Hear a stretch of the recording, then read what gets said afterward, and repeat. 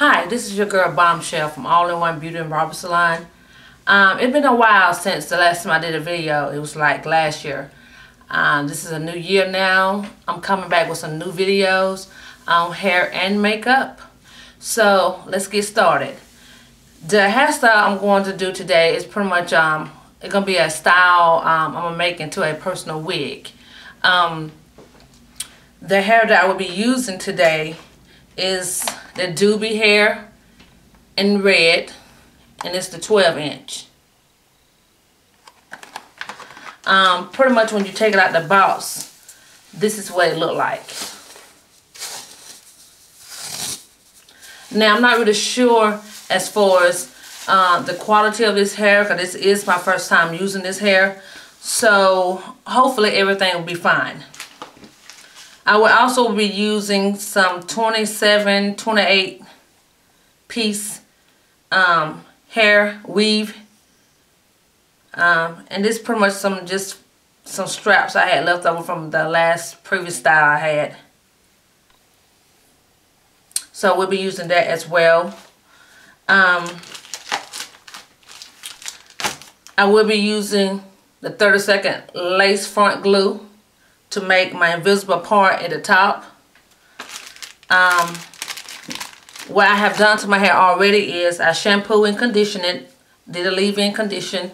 I also braided to the back, straight to the back.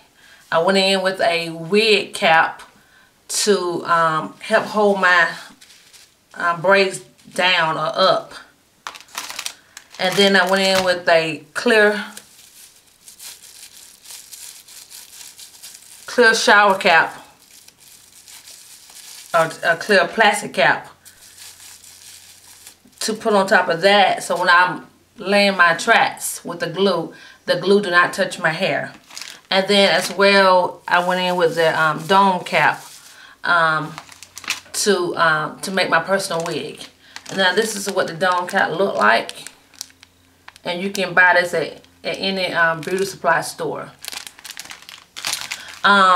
Typically the things that you will be needing are the black hair glue, your shears, scissors, your flat irons, blow dryer, your clippers, and a little pump it up or holding spray. And I put this on just to spray the tracks, to spray on, so when I get ready to glue the tracks down, it will dry quicker. One particular thing that I do before I get started on my personal wigs is the fact that I like to section off where I want to start and stop, or placing the tracks.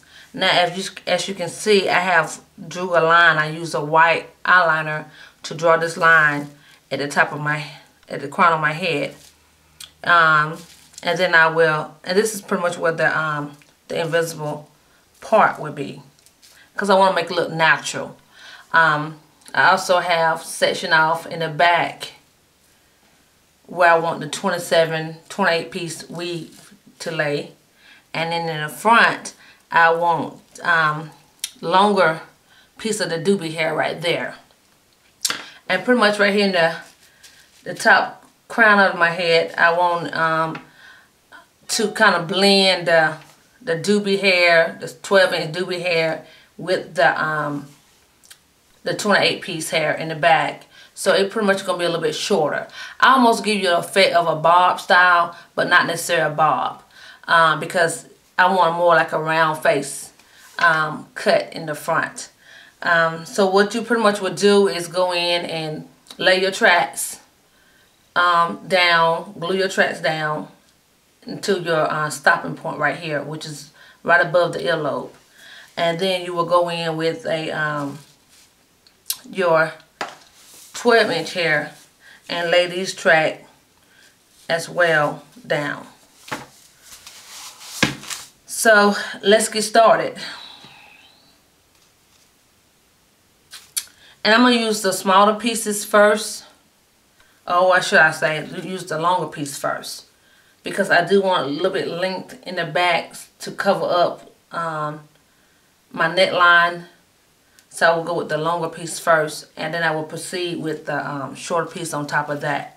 And I will blend, use my clippers to shade that down and blend it out. Once I do that, I will come back and show you the results.